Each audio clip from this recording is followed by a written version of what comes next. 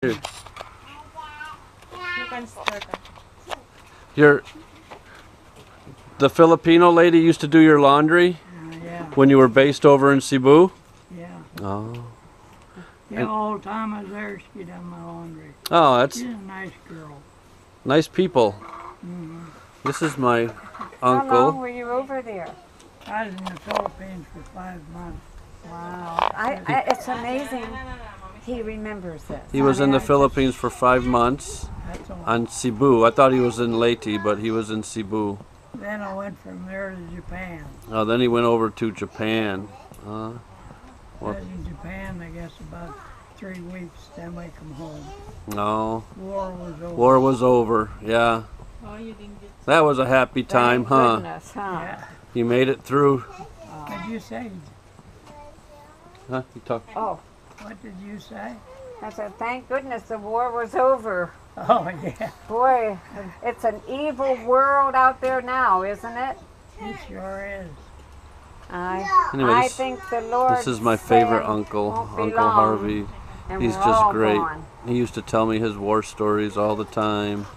I used to love listening to his stories every time he came and visited us. Yes, he did. Well, tell him about how you snuck out to see your girlfriend, Daddy. Oh, you snuck out to see your girlfriend. I cannot even You snuck out and seen your girlfriend. Oh, yeah. Uh-oh. Oh, Woody and I have a buddy. Mm-hmm.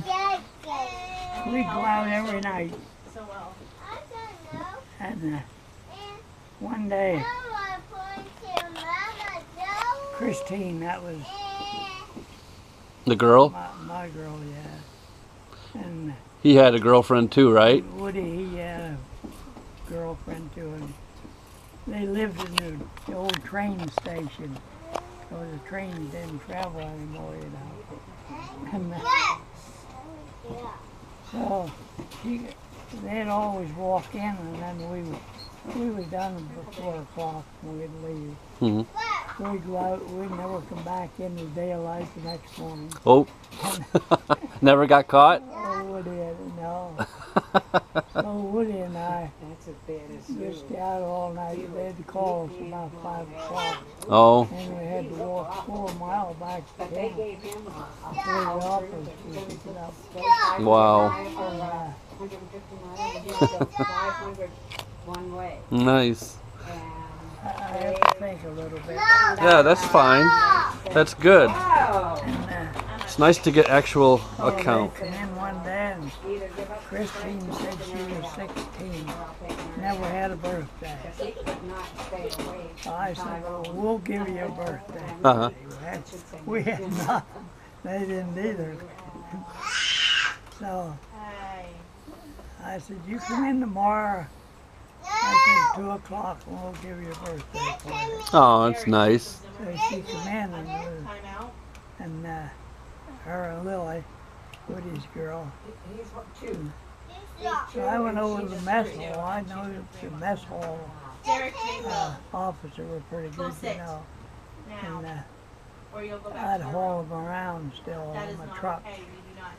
And he'd go down to the ships, big stuff, you know. Oh, uh-huh. It was fresh brought From from the the ship. United States. Yeah.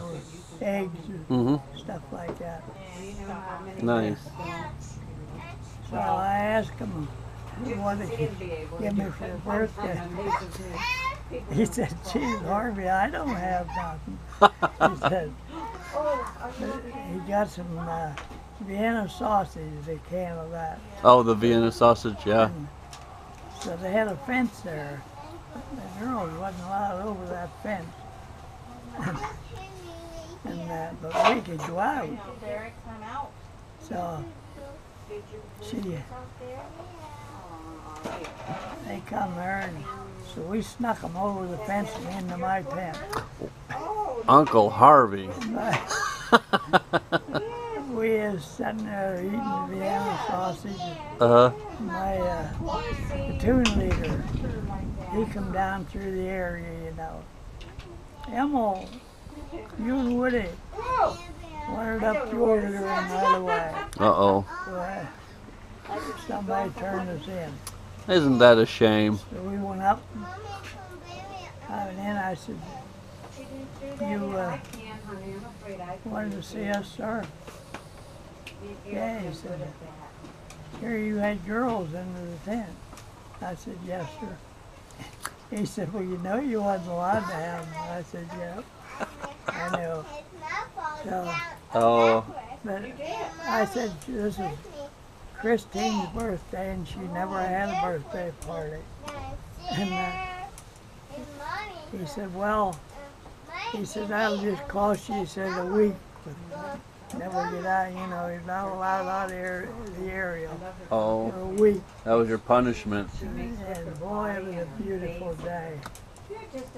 Wow. And we went back down to the tent, and the girls took off and went back home. That's about as sweet as you can have it. Yeah, I nice. said, Jesus, I hate to stay in as nice as it is before. Red, white, and blue. Nice You're- breeze. What color is this? But Woody said, yeah, me too. So you, I said, what are we going to do? Woody says, I don't know. I said, let's go to Mandawi. That was about 4 miles from camp. oh So no. we snuck down back to the motor pool after we cleaned up, dressed up. Went up over a little hump pipe, you know, and then we get down through a patch of woods.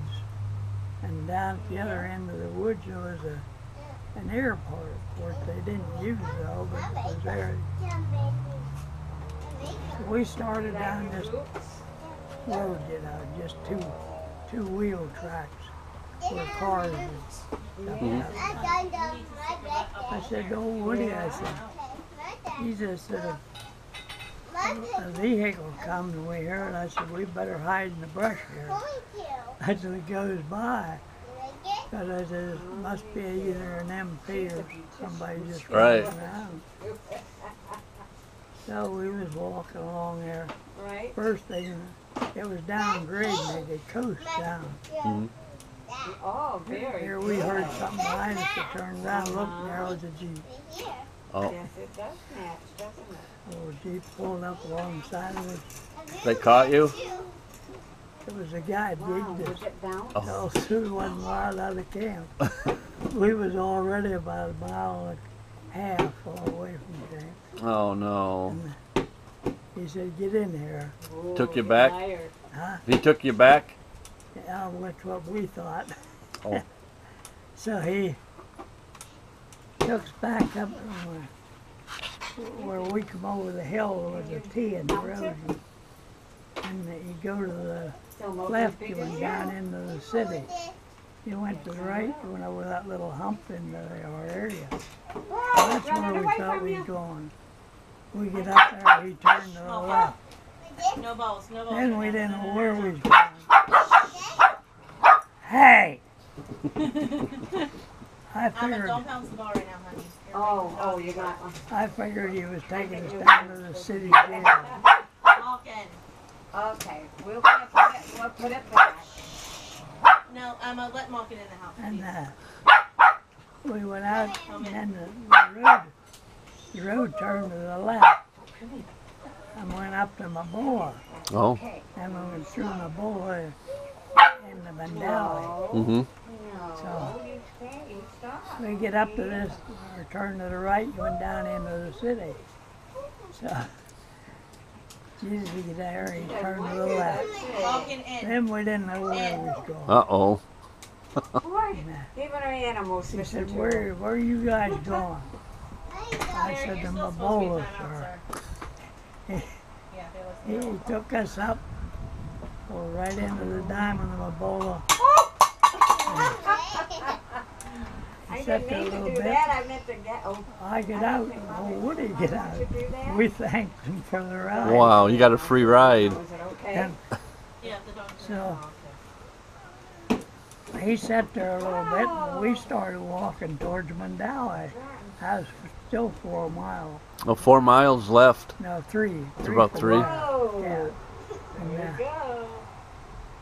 So Good job.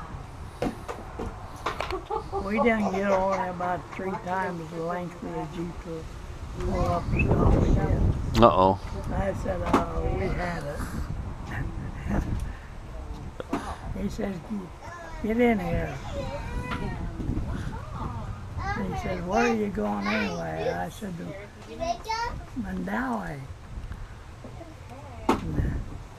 Al, he says, I ain't doing anything, just driving around, I'll take you.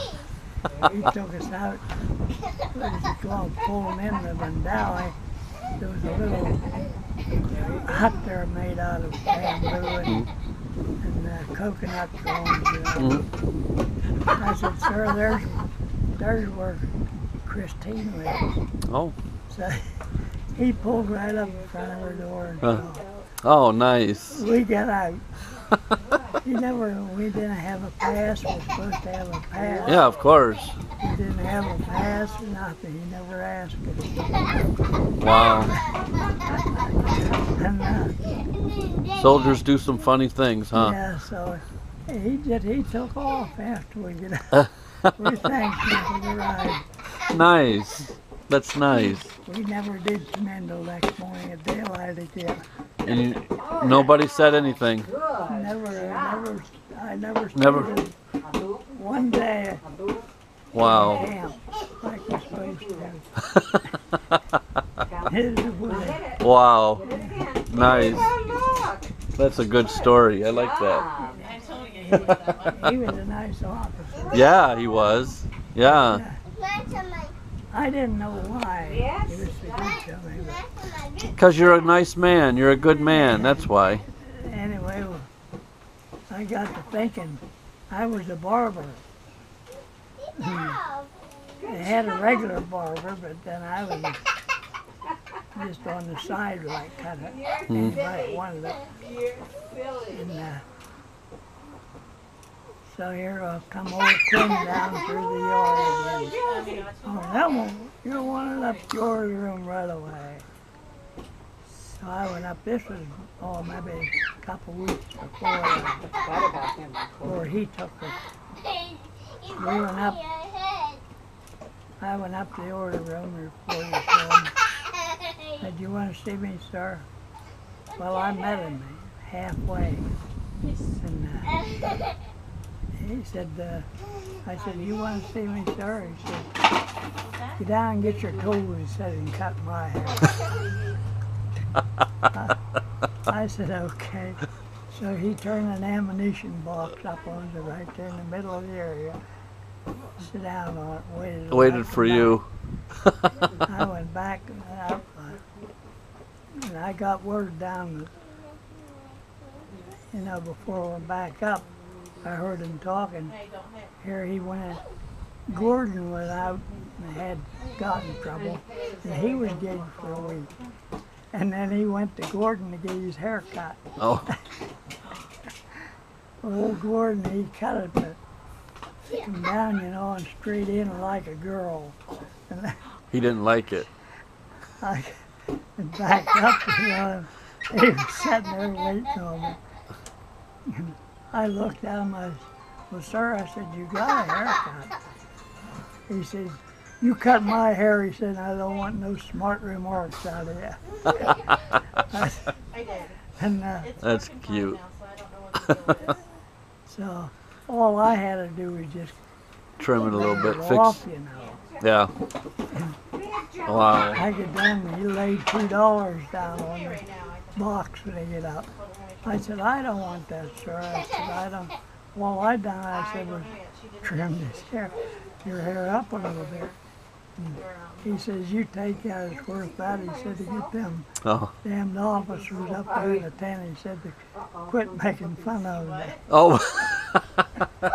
It's worth it for him, huh? So I thought maybe that's one reason why he Could be. kind to us. Yeah. Yeah, that could be. Yeah. That's we good. never stayed in camp, in it. Hmm. He must have saw us